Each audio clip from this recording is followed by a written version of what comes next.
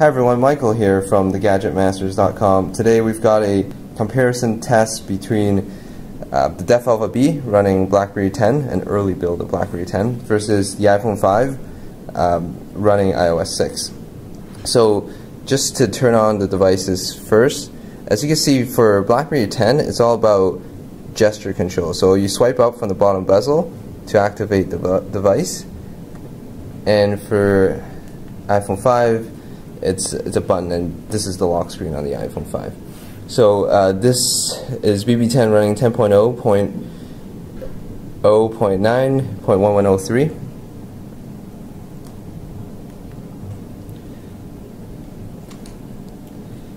So the application grid, it's similar for both phones. For BB10, you've got the action frames, which is similar to Windows Phone 8's live tiles, which is something the iPhone 5 doesn't have. Widgets on Android are also similar. In terms of screen size, the BB10 is slightly larger, has a slightly larger screen at 4.2 inches versus the iPhone 5's 4-inch screen.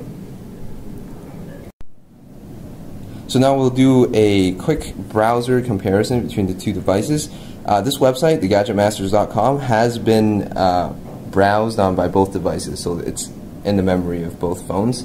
For the BB10 running Def Alpha, or Def Alpha B running BB10, right now it's hooked onto mobile hotspot coming from Fido, and it's 3G mobile hotspot.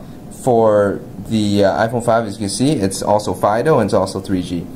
Now the iPhone 5 might be faster just because it's running a SIM, it has a SIM on it, and the other is mobile hotspot, but we'll see.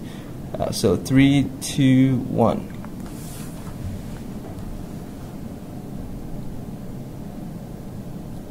So the BB10 ran it faster, and it's fully loaded now. The iPhone 5 just finished loading the browser page.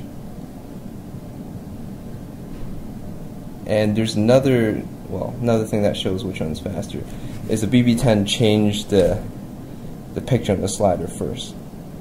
So yeah, BB10 has a high HTML5 score of 484 on the HTML5test.com website. So as you can see, the browser looks to be faster than the one on the iPhone 5.